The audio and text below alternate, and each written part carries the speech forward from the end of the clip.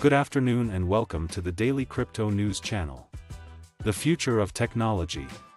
The future of freedom, the future of news, and all this have a binary code. Daily Crypto News. Multiple crypto exchanges are secretly insolvent, warns SBF.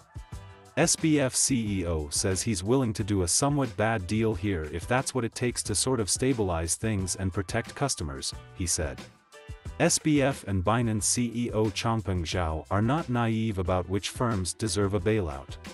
Last month, publicly traded industry giants actually sold more Bitcoin than they generated, with an even bigger sell-off expected in June.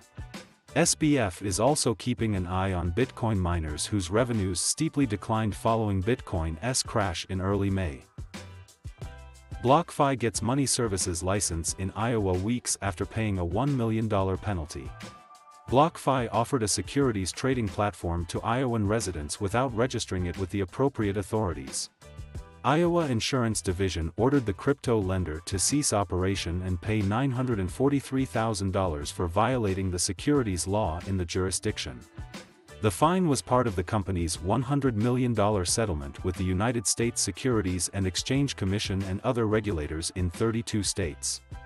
Blockfi said it would increase interest rates on 7 crypto assets across all tiers of its Blockfi interest account. The new APYs will go into effect on July 1st.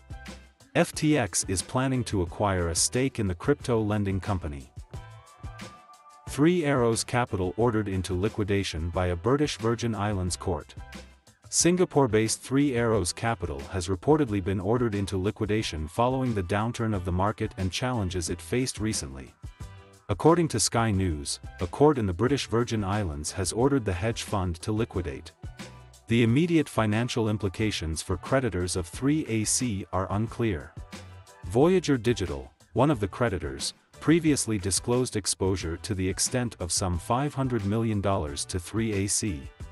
Meanwhile, the broader cryptocurrency market took a beating on Wednesday and is down some $60 billion over the past 48 hours.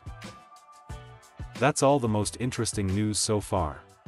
Don't forget to subscribe to Daily Crypto News and hit the bell so you don't miss important crypto signals.